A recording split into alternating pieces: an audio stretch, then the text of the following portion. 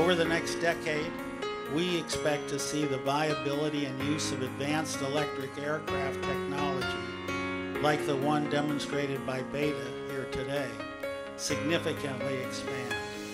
They are the ubiquitous air taxis of a future tomorrow.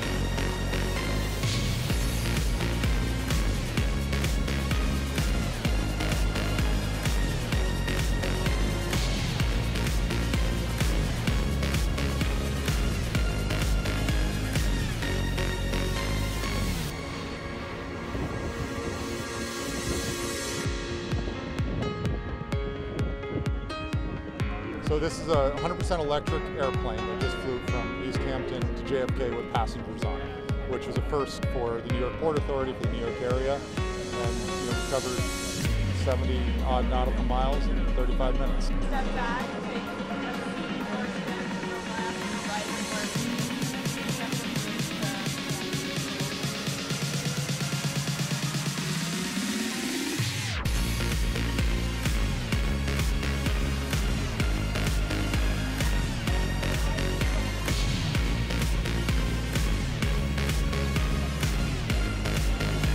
The most transformative thing is that you drastically reduce the cost of flying. Charging this thing up and flying out here cost us about $8 in fuel, right? Of course, you have to pay for the pilot, you have to pay for the airplane, but fundamentally it's way less expensive, it's quieter, so the communities are happier, it's a simpler aircraft, so you're quiet, you're accessible, and people love flying. If you ask the passengers how they like it, we could talk to each other the whole time, there's no propeller in front of you, there's no jet engine.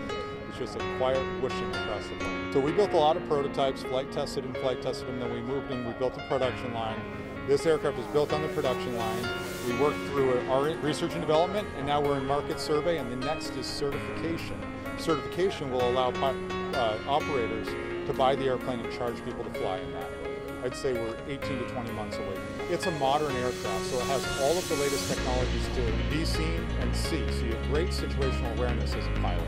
That's number one. Number two, it's a fundamentally safer technology. There's no liquid fuel, nothing gets hot, the electric motors stay cold, it's a peaceful environment.